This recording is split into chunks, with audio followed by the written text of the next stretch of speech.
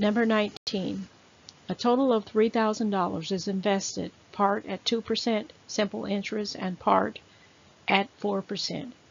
If the total interest from the two investments is $100, how much is invested at each rate?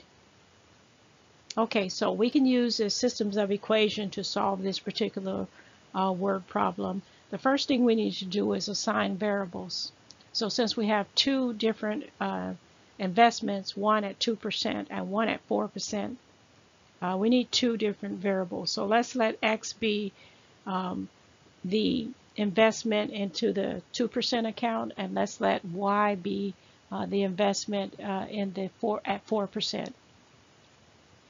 Now, the next thing we want to do is set up our equations. The first equation, remember, should involve what was invested, the total amount that was invested.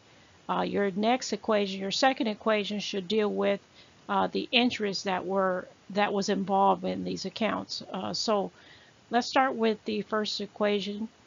We don't know what was invested into the 2%. We don't know the amount also that was invested at 4%, so that's why we're using the variables. But we do know that there was a total of $3,000 that was invested. In fact, that's the very first part of the sentence. So there's our first equation, is the amount of dollars invested. So what we have is X plus Y equals 3,000. Again, we don't know what was invested into the 2%. We don't know what was invested at 4%, but we do know there was a total of 3,000 invested. Our second equation deals with the interest. So we know that with the first account, it was invested at a 2% interest. The second account was invested at 4% interest, and we know that between the two of them, it yielded $100. So that's our second equation. So we're going to go ahead, instead of writing it as a percent, we're going to write it as a decimal. So there's our second equation. All right, and if you're wondering how we turn these percents into a decimal, remember you just simply move the decimal places 2 places to the left and insert the decimal symbol. However, we do still have our equation in two different units here. We have whole numbers and then we have decimals. It would be easiest to solve this equation if they both were whole numbers. So what we can do with equation number 2 is we can simply multiply all these three terms. We can multiply them by 100 to clear these decimals. One other way is to simply just do it manually and move all three numbers 2 places to the right, and then we can get rid of the decimals. So once we clear the decimals, this is the equation we're left with. 2x plus 4y equals 10,000. So now we have our two equations, and we can proceed with using either the substitution method or the elimination method. All right. So now that we have our equations, we can eliminate one of the variables. So let's eliminate x. And to eliminate x, all we need to do is just simply multiply the top equation by -2. So when we do that, the first equation will change.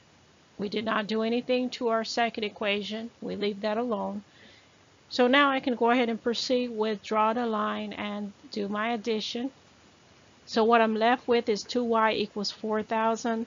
Last step to solving this is to divide by 2, and y equals 2,000.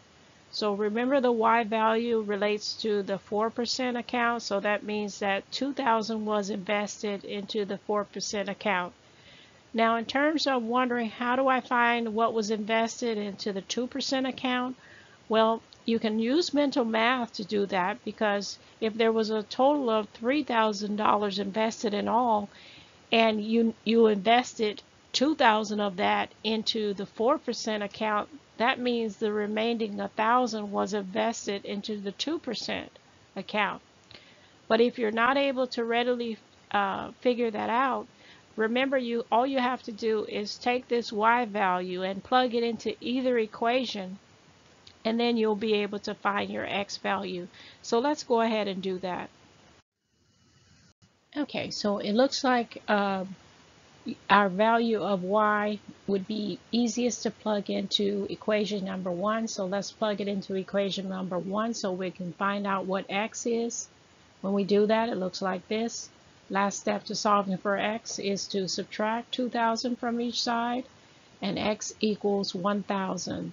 So as you can see, 1,000 was invested at the 2% interest, and 2,000 was invested at 4%. We can check our solution by simply plugging those values back into the original equation, and you can see that it does check out that this is indeed our solution to this problem. Okay, that's it for this lesson. Thank you for watching Math on PowerPoint tutorials. If you liked this video and found it to be helpful in any way, please like it and subscribe to my channel.